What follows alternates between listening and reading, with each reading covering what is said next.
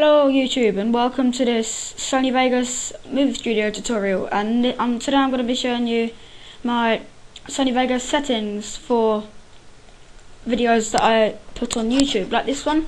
As you can see, it's in high definition and it's widescreen, so there's no black bars around the outside. And for this you can use nearly any version of Sony Vegas or Sony Vegas Movie Studio. I have actually on this computer Movie Studio Platinum 9, Vegas Pro 9 and Vegas 7, so I could use any one of them I want, and the rule applies. It's not really a rule, it's just the same things apply, so you can use it again and again if you save it, and you can just change the options on, and it's just basically the same for Vegas or Vegas 7, 9, Vegas 8 or any version of Movie Studio. So I'm just going to call this YouTube HQ tutorial, finish, and it'll bring up our bars. If I close that, I'm going to import a picture. As you can tell by my desktop, I rather like planes, so I'm going to bring up this one of this Thompson flyplane, and as you can see at the moment it's not widescreen. So to make it widescreen, we're going to go to Project, or if it's in Sony Vegas, File, Properties, and in Video, the template, I've already made one called Widescreen for YouTube.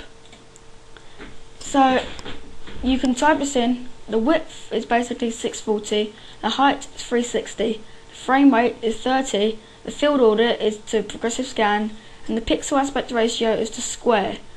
When you've done that, type in widescreen for YouTube and click this little floppy disk here, and it'll save it so you can use it again. Press apply, and as you can see it's gone widescreen, but we've still got black bars on the edges. And to get rid of them, there's two steps that you can do. Two options. You go to event pan/crop, and there's two ways to do this. You can either right click and select match output aspect, and as you can see now in the picture, it matches the output aspect of 460 by 360, so it's got the aspect. Or if I make that normal again, like that, you can, under preset from the drop down menu, you can select 16 by 9 widescreen TV aspect ratio, and it does the same as selecting match aspect. So, and then when you've done that, that's basically what you need for the video, but I'm going to show you the rendering settings to get it into HQ. So make this video look good, just see what the video looks like. Just like that, it's just a picture of a plane, and then it fades out. So, Project or File, Render As, and I use Windows Media Video version 11 WMV, and I've already made a template called YouTube HQ. But the first time you do this, select Default Template and then press Custom.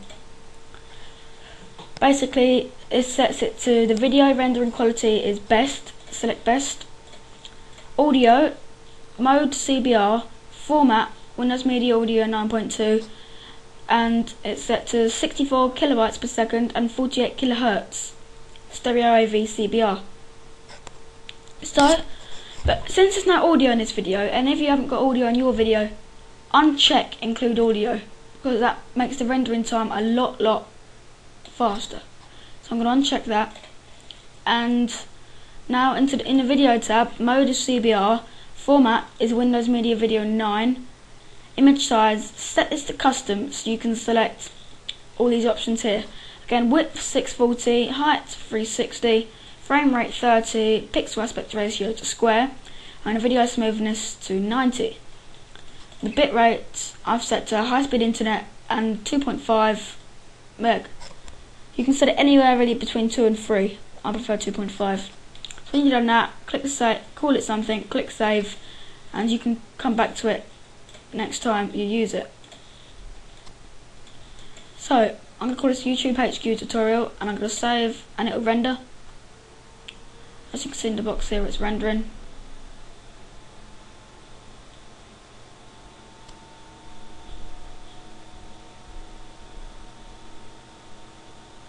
and it's 100% done. And I can, even if you want, open folder, and I can view it in Windows Media Player. Double click it and hit view.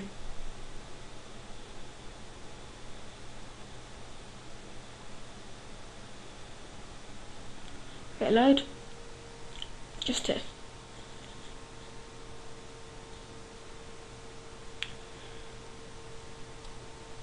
It seems to have my computer not slightly. I've got a new rig, so it'll load in a second. There it is. If you watch the screen, it's HQ, widescreen, and ready to upload to YouTube. I'm Ryan Braithwaite. This has been my video tip for today. For more like this, subscribe to my channel, Tutorials Sony Vegas, and you'll be notified when I upload any new videos to YouTube. Thanks for watching.